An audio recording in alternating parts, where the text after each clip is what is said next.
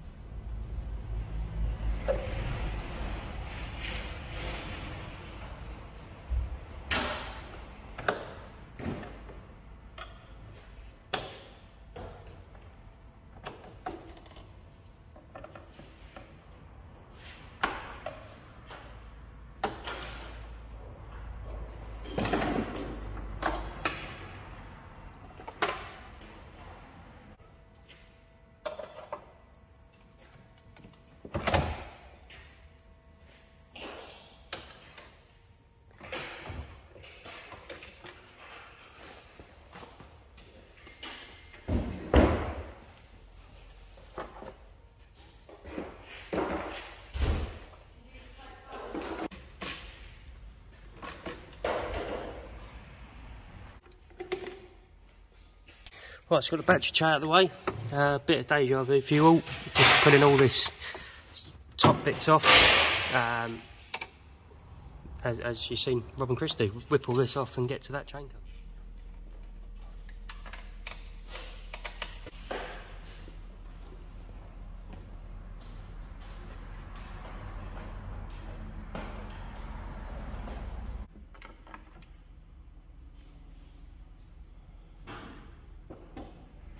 Right, now we'll take the battery tray out, sorry, the gearbox tray out, and the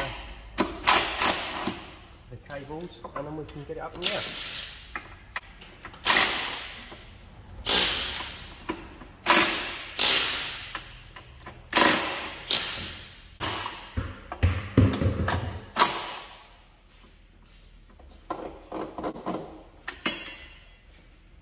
Right, and that is everything from at the top. The cables are disconnected, ready to go, so we'll get it up in the air.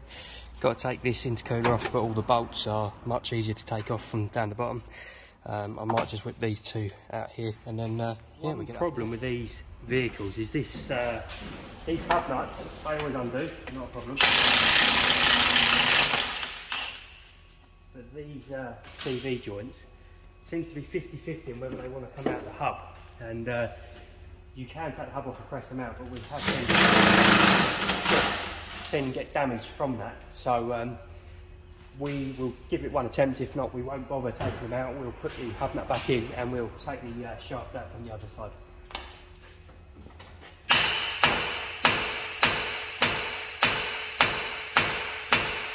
That is absolutely sorry. We have got a hydraulic press that goes on here and pushes them, but we're not going to bother. We're going to put that hub nut back in, and we will we'll swing the hub out of the way, and it shouldn't be a problem.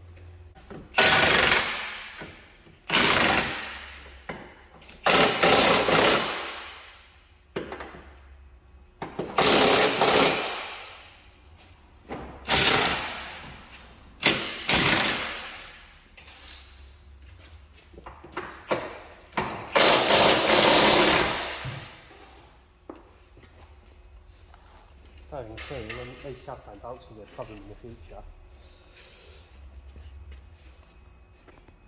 Steering rack off.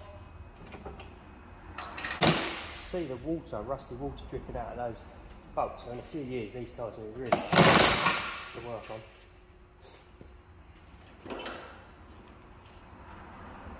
Let's just see that's actually coming out. So that is coming out of this bolt hole, but on the other side you can see it dripping out. So the water's actually collecting in the threads, which is not good. So we will make sure we grease these right up before we put. Where the time we want to get our glamorous assistant in to help us pull the subframe down. It's a bit fiddly because the ball joints are seized in as well, which I didn't actually show, but we can't take these arms out very well. So what we end up doing is just dropping the subframe a couple of inches and then putting the arms out that way. It saves damaging anything or damaging any of the CV joints, because the CV joints and wheel bearings are quite reliable on these, so I don't want to disturb anything I don't need to. So get the lower arm at one side and the other. Right. Pop this on the floor. These are the easier ones, aren't they, Andy? Yeah.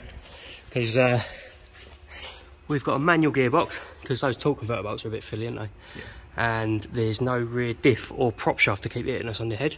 Exactly the same as the Jaguar next to. Exactly the same as that Jag. To be honest, you've done more of these than I have. Well, how much easier would you say these ones are?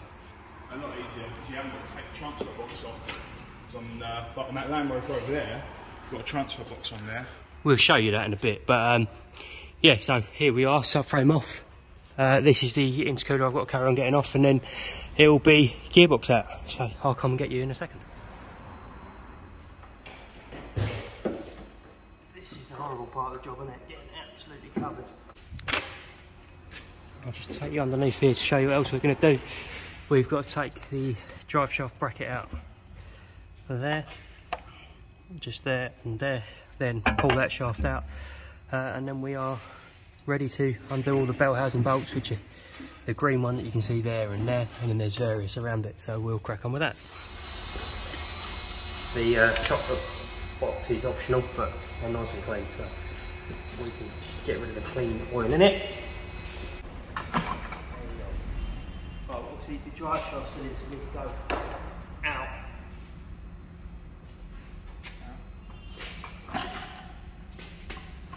Drive shaft free, I'll come down, yeah? Yep. Watch for falling bolts.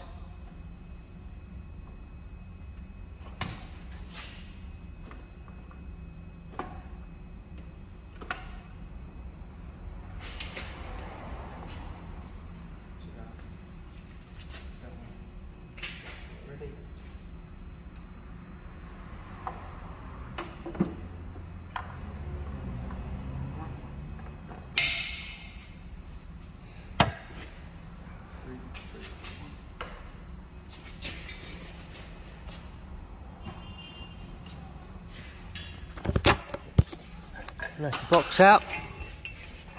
Then time for the clutch and flywheel, and this is the timing cover behind that. Right, so one thing that is quite important to note is you cannot be using impact guns to fire off clutches these days. These are self-adjusting, has a self-adjusting mechanism in it. This one's not visible really, it's down there is part of it. And what it is when the clutch wears, it tries to keep the pedal the same, rather than you used to have clutches that go high. It doesn't really happen as much these days.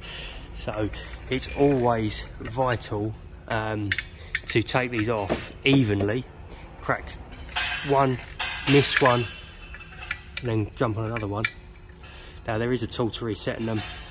Most of the time you don't need it, but it is vital that you don't crack them off with a gun. You can wind them out with a gun, not a problem, once they're cracked off, but do not break them free, because you can fire that mechanism off, and what will happen is when you put the clutch back in, it goes for installing it as well, you will not have a pedal, and the clutch will need to be reset with a special tool.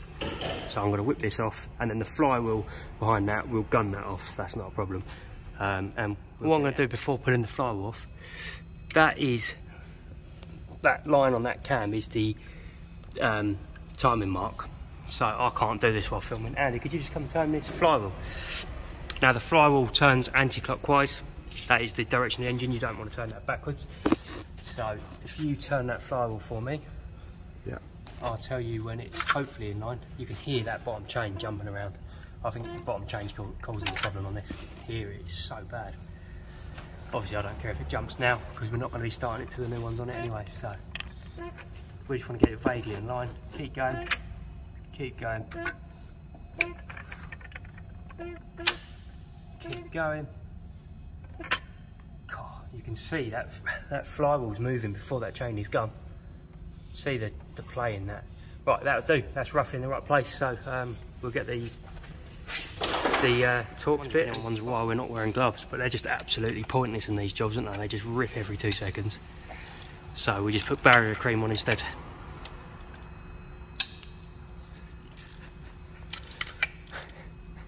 Hands sweating them, then they rip, then your hands are filthy anyway, so bit of barrier cream and crack on, isn't it? Good protection. Lovely, thank you. I'll gun it off.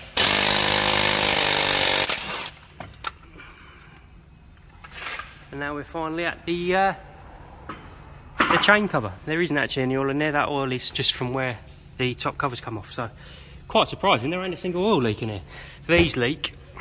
Actually, there is a tiny leak there, but they leak. There's a new O-ring to go in there. But same sort of process now, really. You got the 3/8mm up here, some 10s around here, a bit of wiring to come off, a bracket for that easy arc that needs to come off, and these T30s and a crank sensor wire, and then we can finally find the timing chain. Right, so pull this wiring loom out so you can see.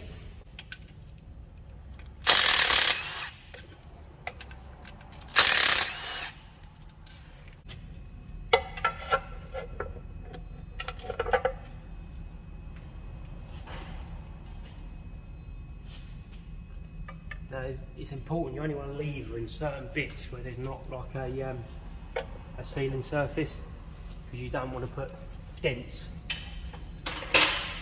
where it needs to seal. Now being that it's sealant and not a gasket, it probably wouldn't matter massively anyway, but it is the right way of doing it. Oh, that did not sound good. That did not sound good. I think we have found the problem. The guide is completely disintegrated, look at that. Wow. So in this case, what we will do, we will take the chain off, obviously, we'll do the chain, and then we're going to put the gearbox back on, and then we're going to take the sump off, because bits of this guide are going to be stuck in that sump. So yeah, it has completely destroyed itself. Look at that. That would have been one guide.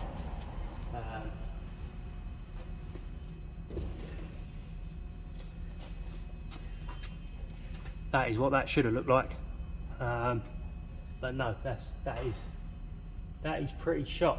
So I'll just take you off the stand. This is going to be a little bit difficult to film. I'll have to set the camera up somehow to show you the important bit, which was this chain. Now we know that this pulley came loose, and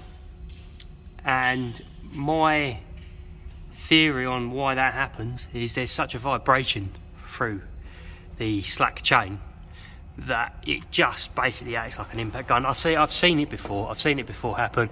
We've also seen these collapse and fall apart.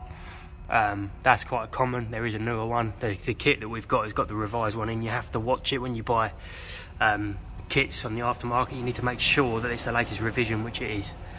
But my theory is where the chain is jumping around so much. So obviously this is all turning anti-clockwise. So I think my theory is once it jumps, it pulls that cog quite swiftly anti-clockwise, and these aren't left-hand thread. Obviously they shouldn't need to be, but it's just when things get worn out. Also, while we're here, these are the balance shafts. So to change these, they bolt in this side, but you have to take off all this cover here, all the crank pulley and everything, and that they push out that side, and there's a special tool. I will show you that. I will do my best to show you as much as I possibly can in doing this timing chain. I think what we will do is let this ramp down slightly with two of us winding this engine down as we go, just so I can get a better camera angle and get you right into show you. These teeth actually go into this pulley. There's cutouts on the teeth. So we're slightly out of time there.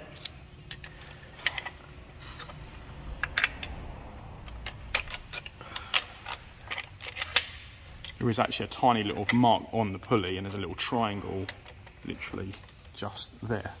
Oh yeah, see if you can see that.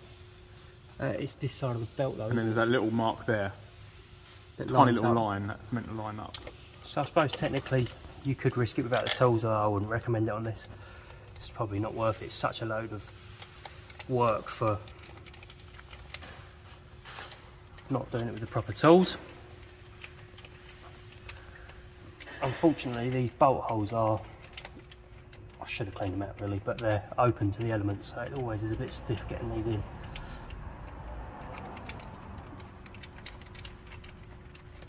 So that's the crank tool in place, and then everything else is done time and cover end.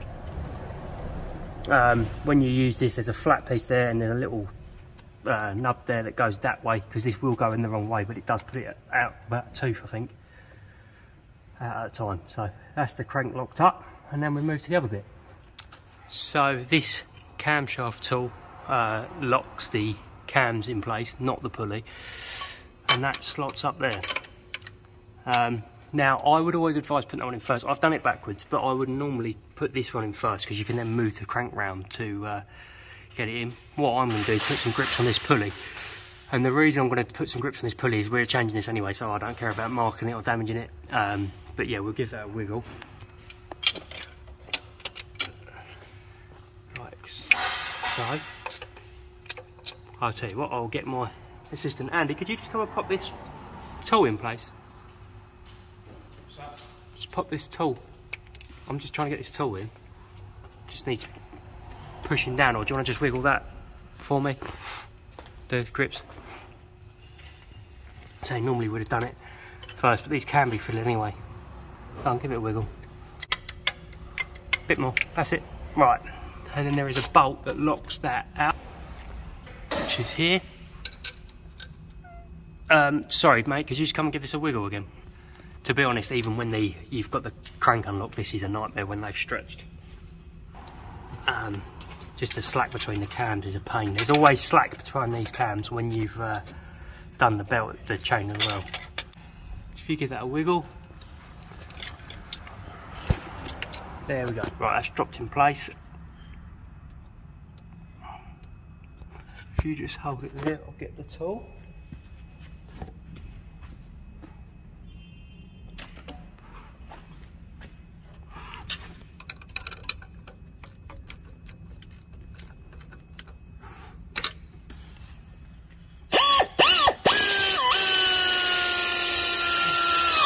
and that is them cams locked.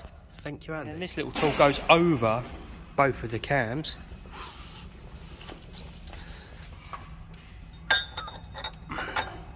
And this can be a bit of a nightmare to fit as well. This one a bit of a wiggle, but that basically locks it off so we can undo these bolts. It just holds it, and that is all the timing tools in place now. Yeah, when we get the new chain on, you'll see the belt. I can't believe, look how much tension is on that chain. So lucky.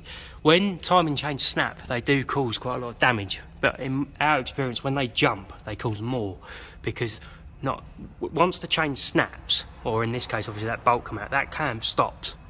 So there's only one point that camshaft's at, and then whatever damage happens is going to be linked, you know, just in isolated to wherever that camshaft stopped. When they jump out of time, the engine can do a full revolution, and so can the camshafts, and they can just sit there and mash things up. So yeah, very, very lucky with this one. Not to have caused more problems, because look at that, is the noise I can hear. That is absolutely terrible.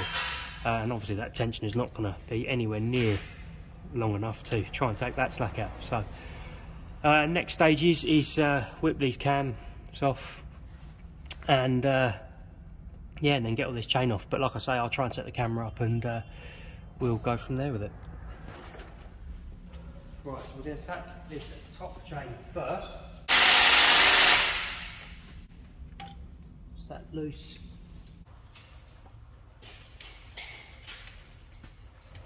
That's now loose.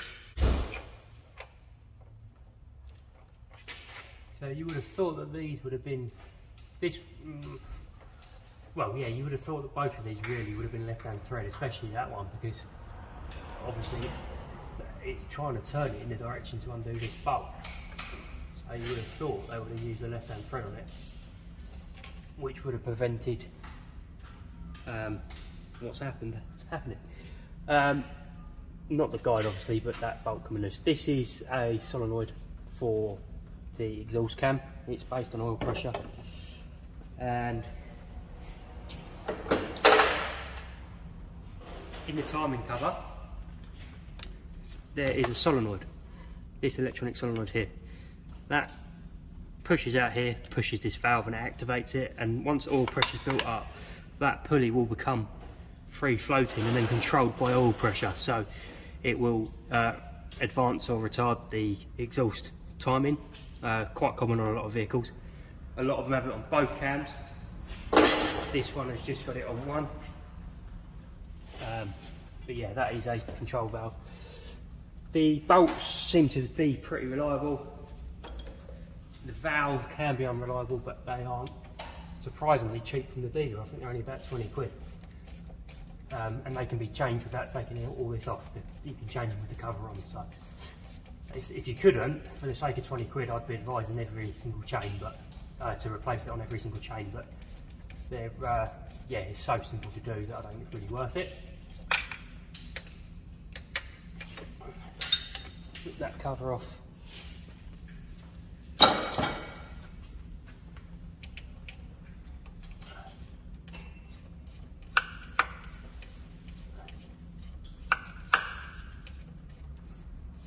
And get this bolt out. Buzz the tensioner off.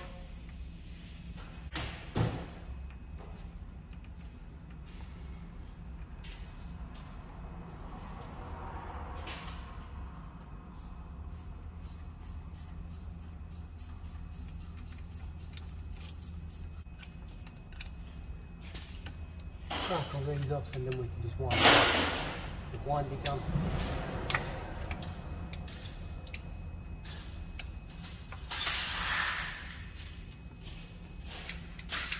Should be one there, but there isn't.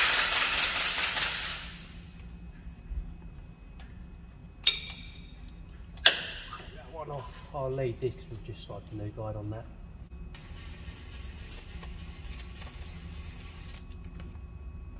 One off, that one off.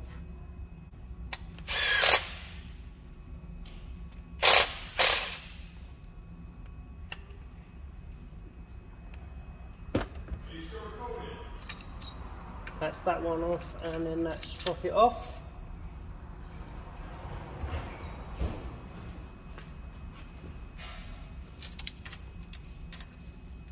chain out and that sprocket out. That's the upper chain off, and you can see how that timing tool works now. You've got the slots. You've got the two slots on the camshafts and they hold them completely in place. And that is how that works. Right, now onto the lower chain. This tensioner off, which we're not obviously reusing.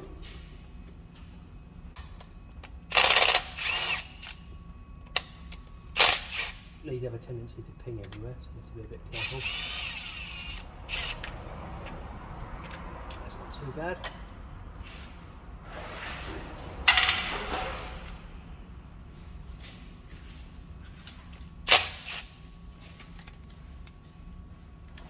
You can actually see that this tensioner is falling apart as well.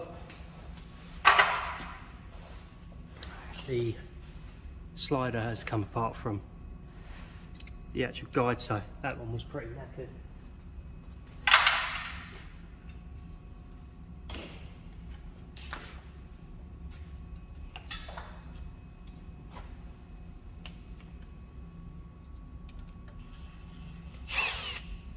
Get this intermediate gear off now.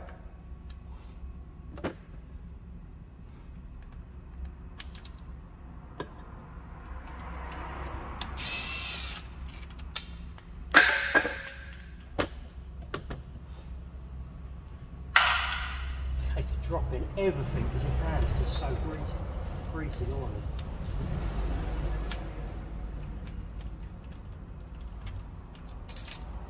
That's the intermediate gear off.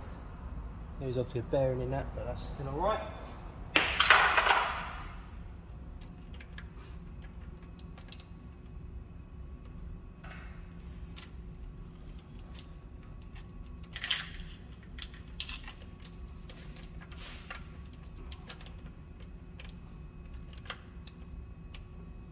It's always a bit of a pain to get out. So, pull it.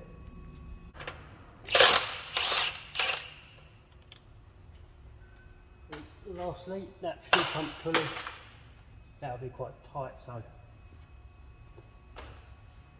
you may have to just make up a little tool to get that off if it won't pull. But there is there's tools in there to allow a puller to work. Puller just bolts on like so. I'm just using some nail bolts really.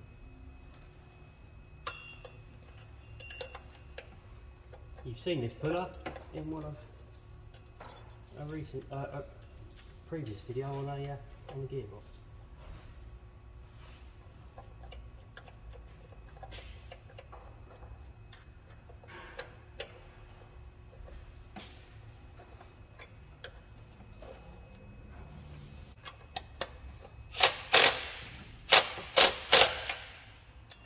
And there's that one off. And now what's left to do is clean all this surface off. Obviously this needs sealant on it, so I'm going to clean all this old sealant off, give it a Scotch-Brite up, clean off the crank pulley, and then we'll start putting the components back together and get the covers back on. This Scotch-Brite is perfect for this job.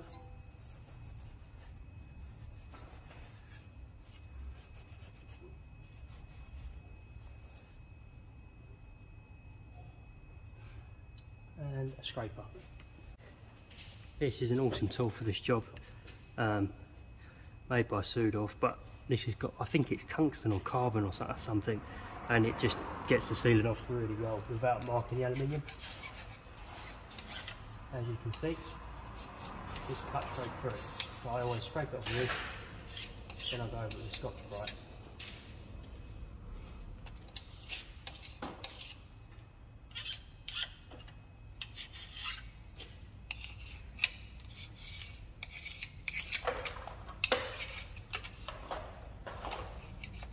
Quite a clean engine in here. A lot of the times we see quite a lot of oil issues in these engines, and everything's just covered in like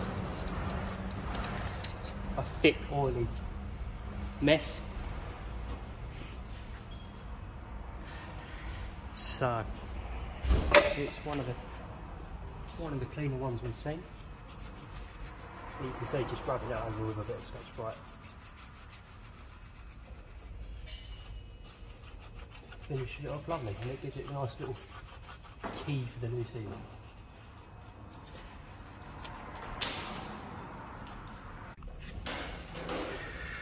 Right, so first off, fuel pump gear, slightly tapered, why you need to get it off.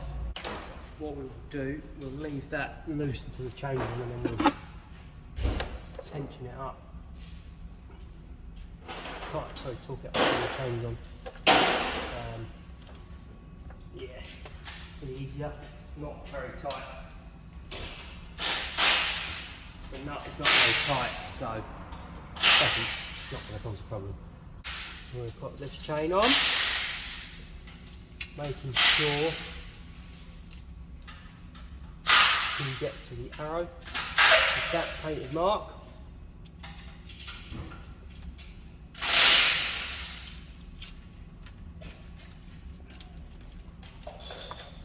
And this dot here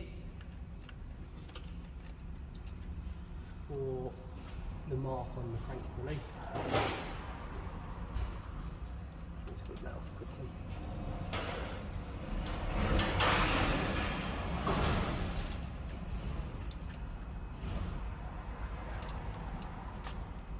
The other thing we need to do actually first is put this guide on.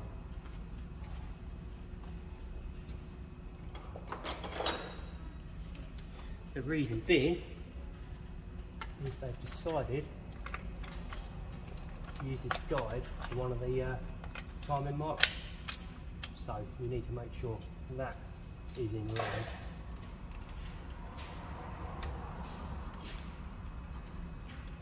Because that is the only way you're going to know that crank is lined up. It's a very easy engine to get the timing tooth out of here. This one. I'd be lying if I said we've never done that before. Tell you what I'm going to do.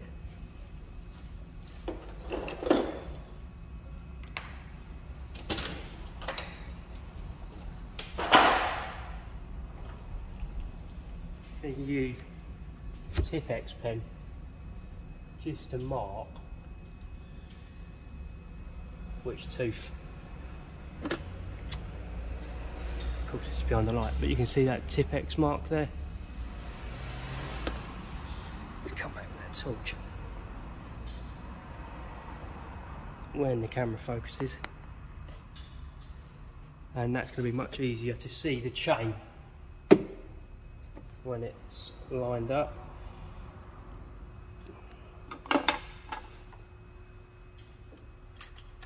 We know that's got to go there.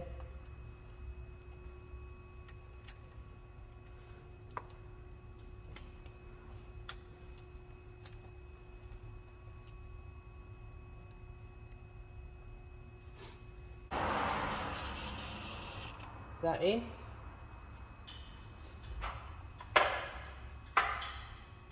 Then we're going to wind this one in. And we can see, I will get you up close. Once this is all back together, I'll get you up close, but they are all lined up.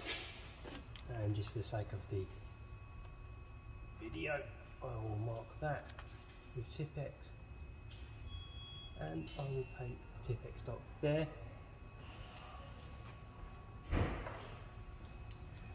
So you can see it.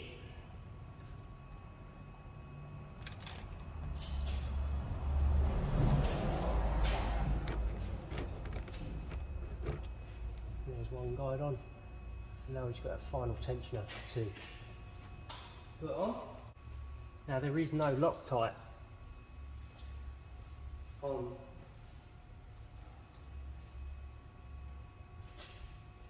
the guide pins, and anyone that's sort of familiar with the BMWs will know that the BMWs, they do use Loctite, but Land Rover don't.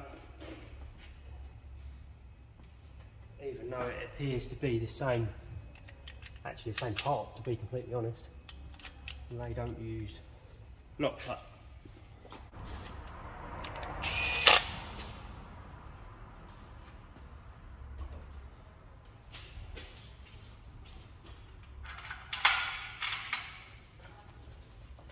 And we'll pop this tensioner on.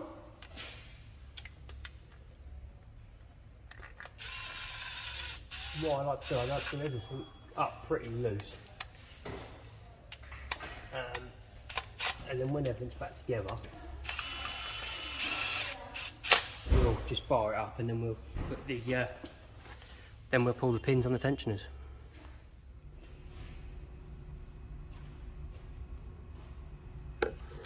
Right, so we're going to start the upper chain by putting this pulley on, which we know caused a bit of a problem.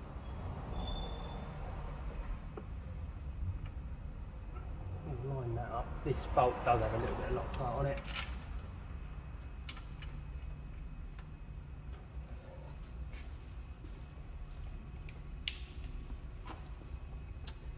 And I'm going to wind that in with a gun.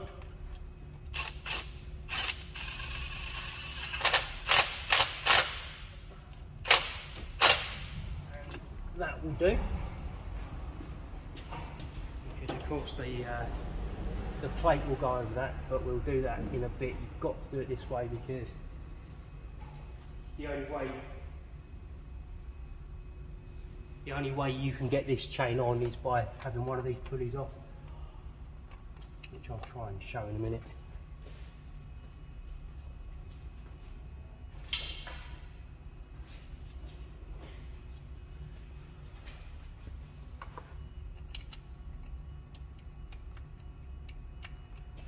Pop that one on first.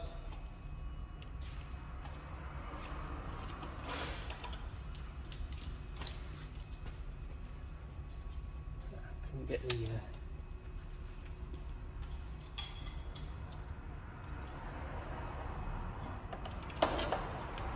gun in there.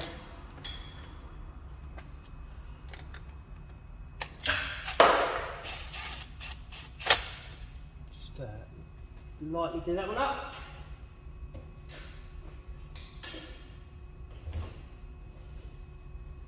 And now comes this chain. So what I'm going to do is do what I did before with the Tipex pen. Is I'm going to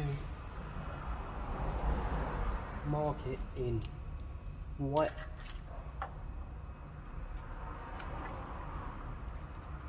which is just going to help with assembly. You've got a painted link.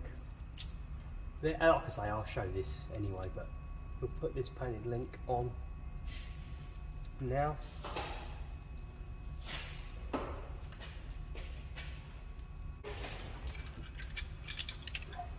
That way you can move it around.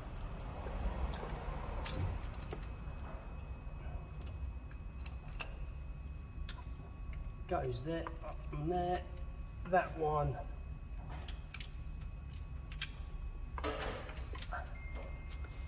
lines up like so, and then that is it. And then I'll just pop that, do that guide back up so we don't forget.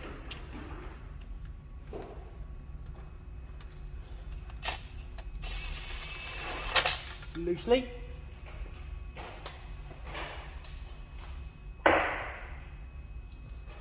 Then the last guide.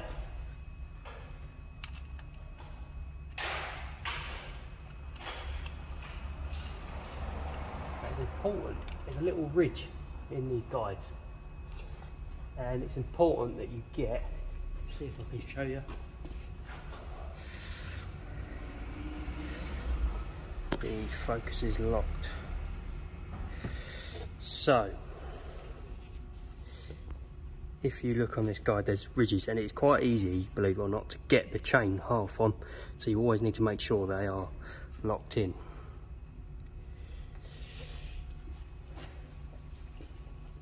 So I just like to get it on and then just slide the guide up like so.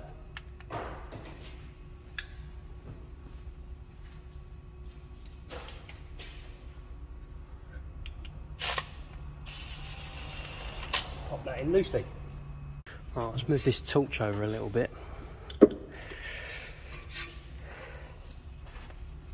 Centre bolt.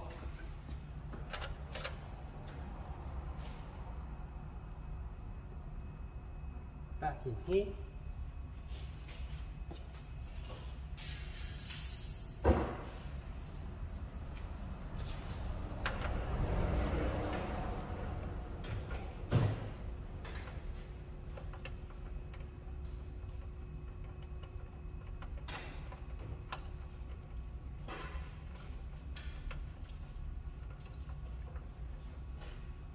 Now,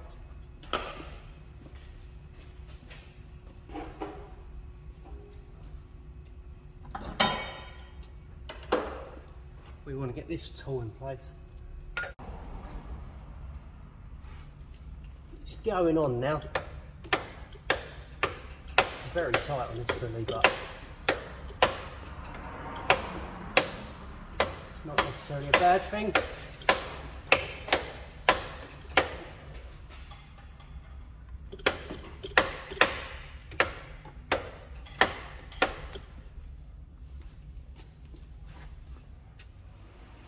And the last aspect of this is this tensioner that goes in.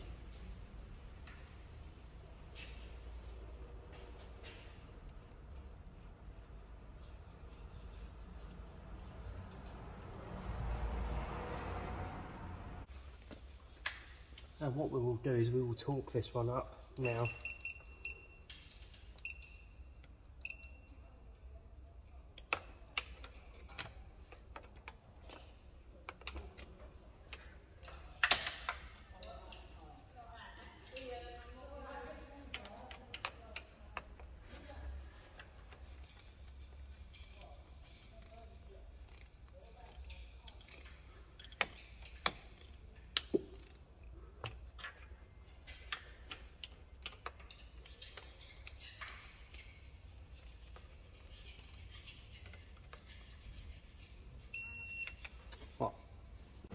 What I like to do now is tighten the guides up, and when I tighten the guides up I'll just mark every bolt that I tighten so that I know they're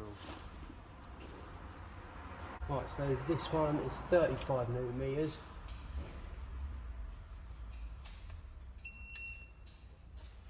The rest of the guides are 25. Just mark that to say that we're done.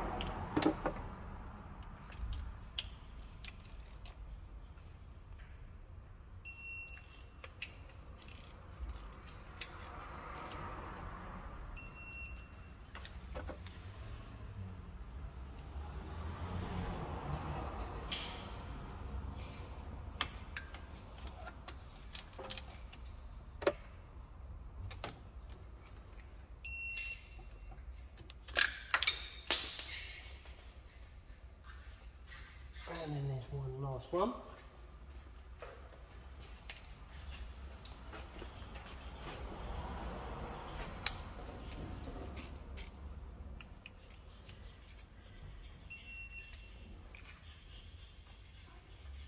Like that.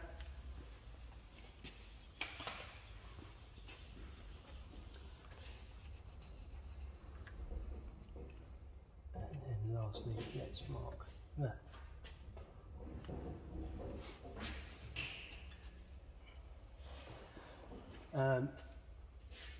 Now I'm just going to do up these two. Tight.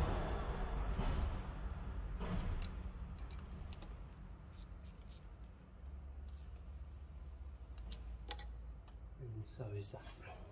Not that one. Not that one. Not that one. Now, when you have fitted this chain, you've got to set this tensioner off. And you do that by pressing the chain in quite hard in the direction of the tensioner. Right, that's that done. I like to get a hand with that.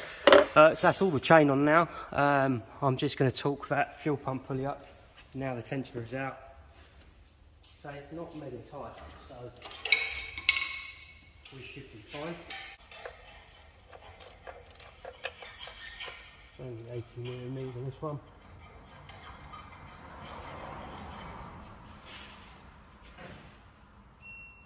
That's it. Fire that out, and that is the timing all done. Take it off the tripod and show you a bit of a closer view. Right, so there's the top timing marks. There is a little dot on that pulley which I've covered. Got a dot on that one. That's the top chain done. And then we've got that mark there, which I didn't actually paint, but that goes to that one. The fuel pump has a dot there, and then that guide there, and that is timed. Once you've spun this over, all these timing marks will be irrelevant on the chain. The links will not line up. You have to do, I think from memory, it's 64 times you have to turn them around normally before they line up again, which obviously we're not going to do, but we are going to spin it over a couple of times. The plate that goes on top of there, once this is out, we will put that plate on and torque those two, because they're the only ones that aren't done. So I'm going to do that now. I'm going to get this plate out, and then I'm going to get that second plate on here and just paint a line on that to state that that one's torqued, which I'll do now. But that is how you time them up. But it's a shame, because if there was another link on, painted link on here, you could just do it all without the tool. But to be fair, it's not worth the risk. You see how much work is involved. It's not worth the risk doing it without the tools. But we'll get this on. And one thing I definitely want to do before we go home is get this rear main seal on and leave that overnight to settle. But I'll explain that as we go. Andy's just going to give us a hand getting the sump off. We've ripped all the bolts out.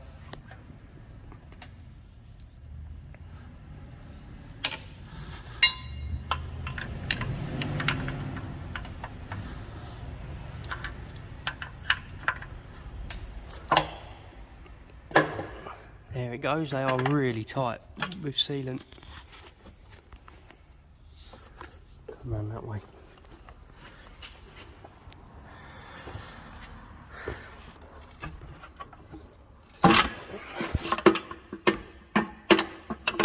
I think it's going to go that way, that's it.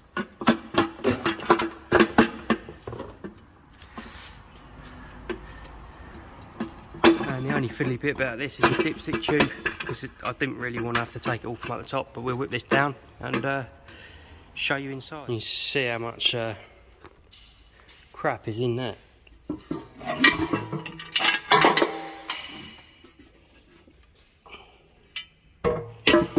All those bits of guide, plastic bits everywhere. So what we will do, we will take this strainer out, because you can see that it's not too bad, but it's starting to block up. But on a side note, this is actually a clean engine in there, very, very clean. A lot of these are so badly gunked up with carbon oil. So yeah, overall decent little engine, but we'll get this cleaned up. Just do the same on here with the scraper and scrape all that surface clean, and then we'll clean the sump out and get it back on.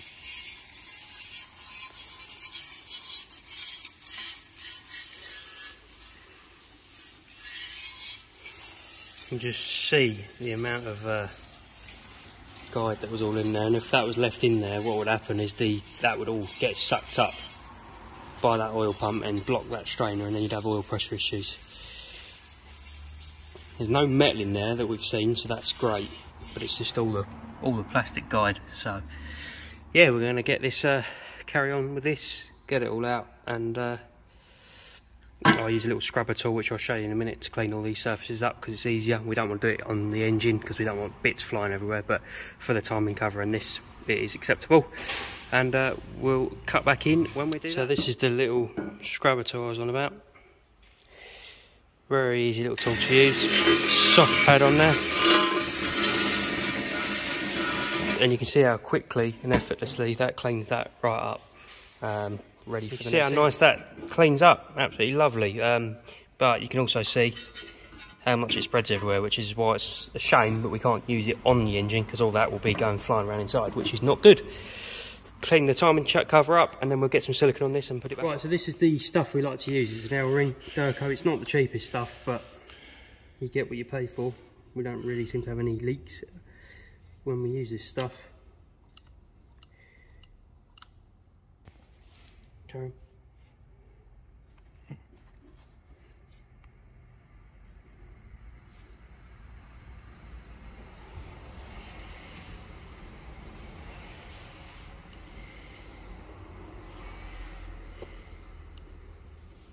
Don't need to go around the bolts on this one. Some vehicles you do, on this one you don't.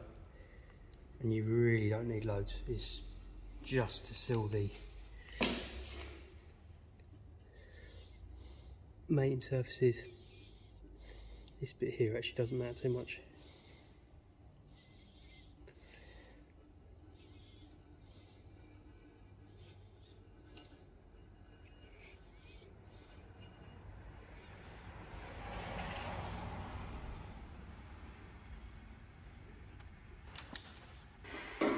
Now again, Andy's just going to come and help us put the sump on.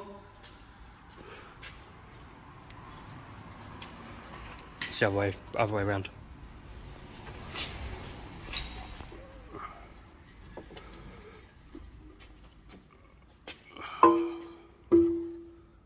Get that dipstick in first.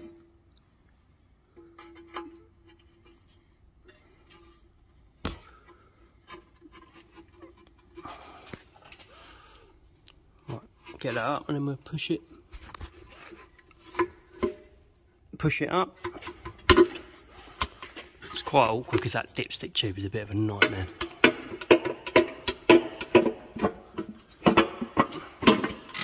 That's it.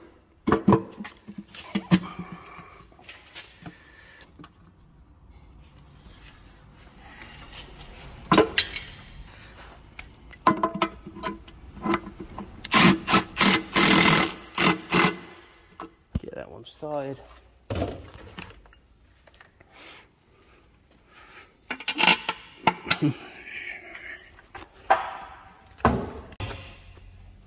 Right, so covers back on and sealed. The other thing on top of the, I'm hoping you can see this, on top of the cover here, the head gasket actually joins in, and we just literally wipe our finger along it with a bit of sealant just to give it a bit of extra seal. So just lightly nip these up, and then it's all the ones around the edge.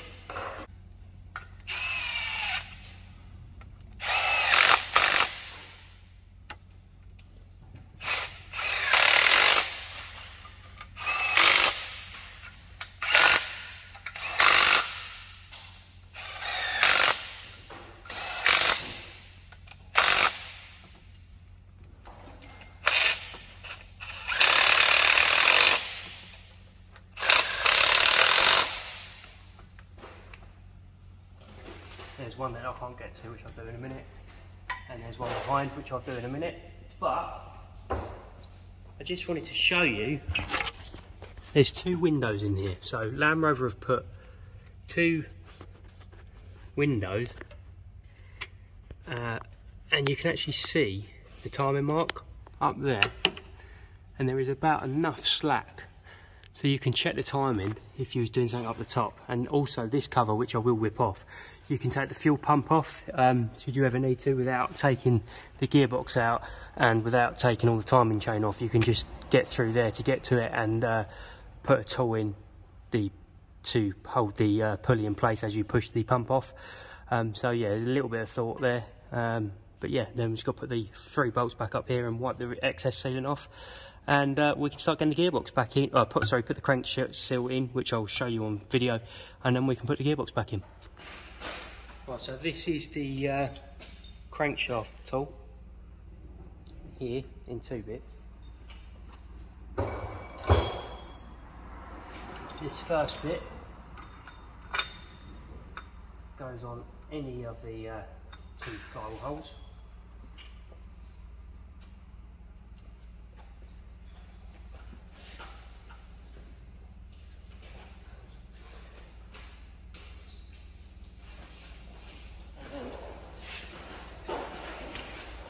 Do it up like so.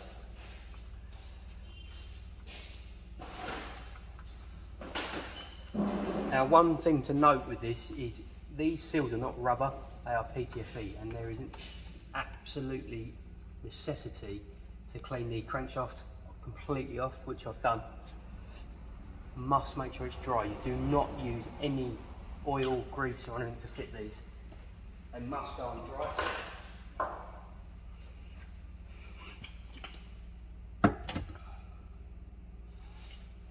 And you've got a plastic tool that comes with, and what that does, that allows you to slide it over onto the next tool, like so. And this tool goes on, and you simply wind it in with a socket. There's no torque figure on this. Some of them do have a torque figure, some don't. Doesn't really matter if you've done it on or not. But I like to do it by hand. Is that 19?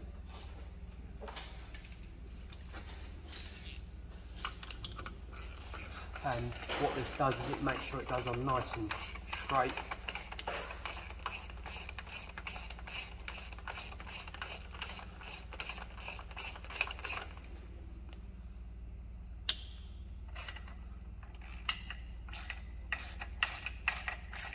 And you just do it up till it stops.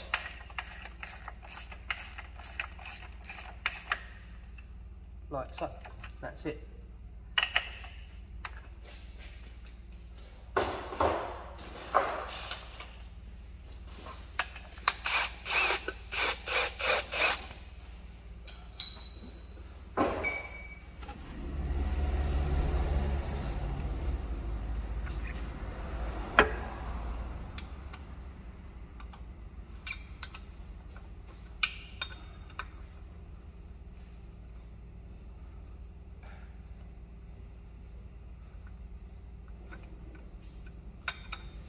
Take the tool off.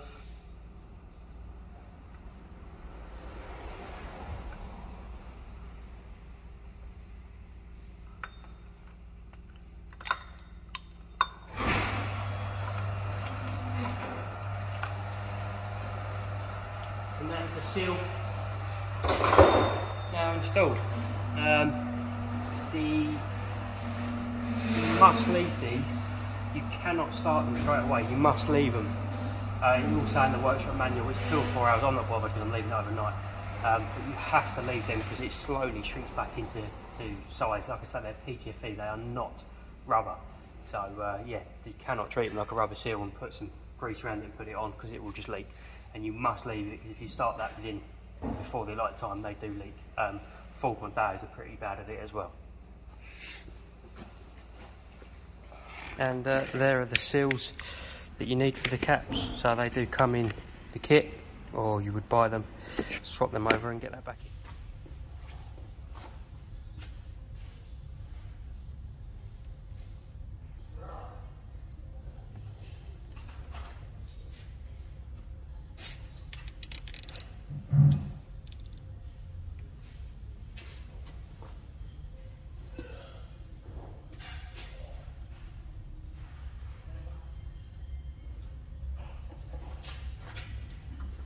Right, so just going to put the flywheel on. You always have to use a little bit of Loctite on the bolts, and that's for 2 reasons. One, so they don't come loose, and secondly, these bolts go straight through to the crankshaft, so you can imagine that oil can leak through, so a tiny bit of Loctite actually seals the bolt threads as well to stop leaks.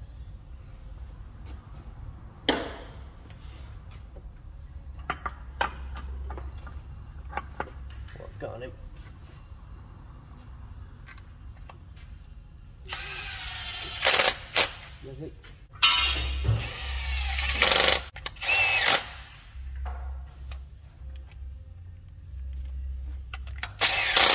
Right, so new crank seal in, and then we'll pop the crank pulley back on.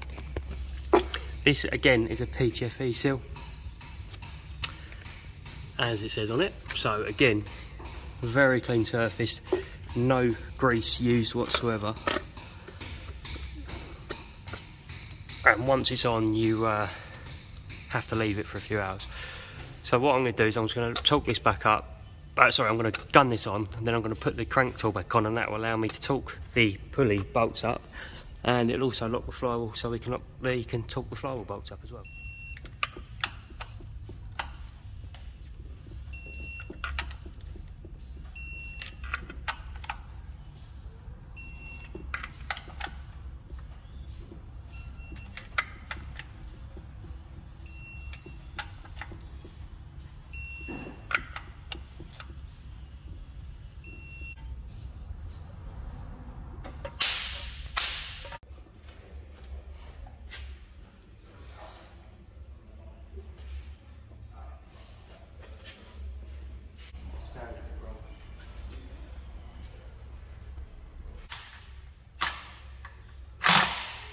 You never want to close up the gap on a gearbox with the bolts, so never fully tighten it until it's pushed in. So, right, do you want to give that a wiggle to get it in? Make sure it's all lined up. That's it. Lovely. Lovely. And then the last one. Brilliant. Right, puzzle them bolts in and cut back in.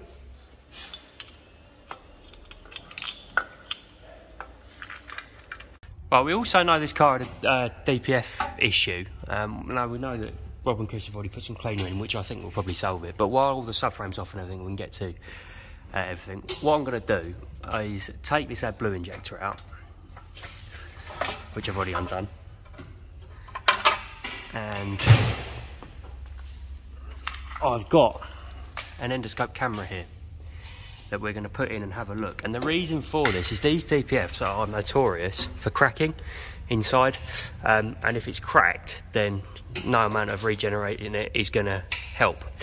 Now, it hasn't got the usual fault codes for the cracked DPF, because what a lot of manufacturers are doing now in the Euro 6, they've got a low pressure EGR system, and the feed for the EGR is after the DPF, which is a great idea because it helps prevent all the soot getting built up back into the intake manifold and everything. It has got a high pressure on as well, and yeah, the pipe goes all the way along the exhaust, and then it goes into the EGR cooler, and there is a filter inside between where you can see the bolts. In between this housing, there's a filter that blocks up, and it then throws up EGR fault codes, and it's not an EGR issue, it's just that there's a filter blocked in there.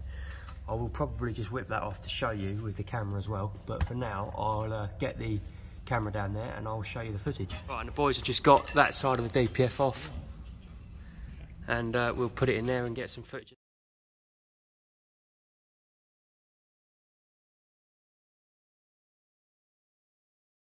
And no, it looked pretty clean in there.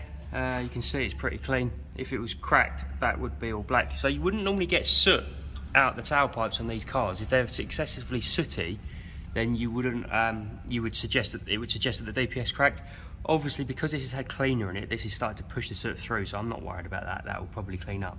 So yeah, we'll get it back together and put it on a regen once the change's done, and I'm sure that will be back together. All the subframes back up, the arms are on, steering rack on, everything's torqued, so we can ready to let it down and carry on. It's all back together. And there's a special tool for the oil filters. I mean, they're pretty standard, but they're all different. 65mm and 14 flutes. So Kobe's just going to change that. We've just got a genuine filter. We prefer using them.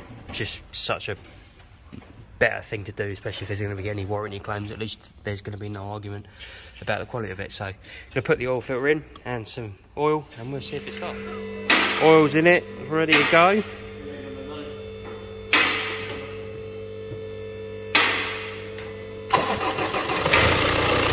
Straight away. God, how much quieter that is. Miles quieter. Definitely very lucky and definitely safe. So what we'll do, we'll get it outside and do that DPF regen. I don't want to run it up too long in here because the DPF cleaner that's been put in it will start smoking the workshop out. So, but yeah, very, very lucky. Yeah, definitely lucky and got one saved. Ready to go. This might be a little bit backwards because we filmed this part before we started on this engine, but we didn't save it, so I'm sort of trying to repeat what we were doing. So we know that this engine has a camshaft issue, and one thing we wanted to do was just check a little bit of the health on the the engine's already started. So, you know, because if there was a big problem with it, it's pointless. So what we're doing is a relative compression test. Now this differs from a standard compression test because we're not actually going to get any figures from the engine, any PSI figures. We are just comparing each cylinder to each other.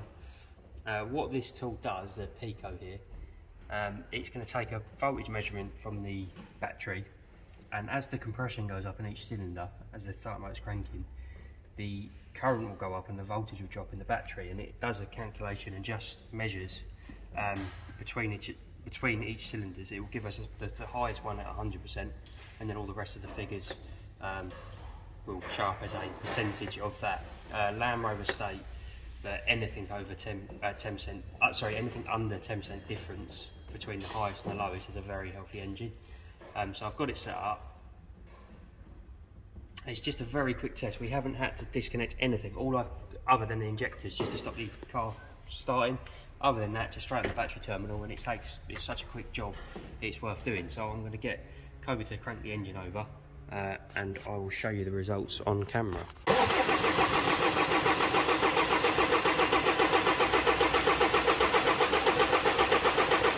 There we go. Right, so Land Rover state, anything under 10% is absolutely fine. You might think that's on the lower end, but I think that will actually be fine once it runs and warms up. I think that will be absolutely fine. I'm not worried about any damage, because if one of those valves doesn't seal properly, it might run fine seemingly, but you might, on cranking where there's a lower compression, that's where you'd really see an issue. So the fact that these are all good means we would be happy to carry on with the chain, but obviously because I've deleted the footage by mistake, we've actually already done it. But I thought you might want to see. So that's it, that's the car running. Just taking it for a brief spin down the road, and you can see all the white smoke coming out the back. That is the DPF cleaner working as the exhaust is going to warm up.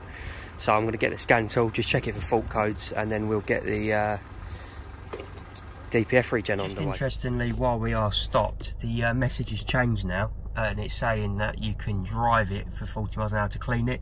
So the scan tool has put that command in the car. We have got to top the coolant up, so it is doing its thing. So we'll give it a run.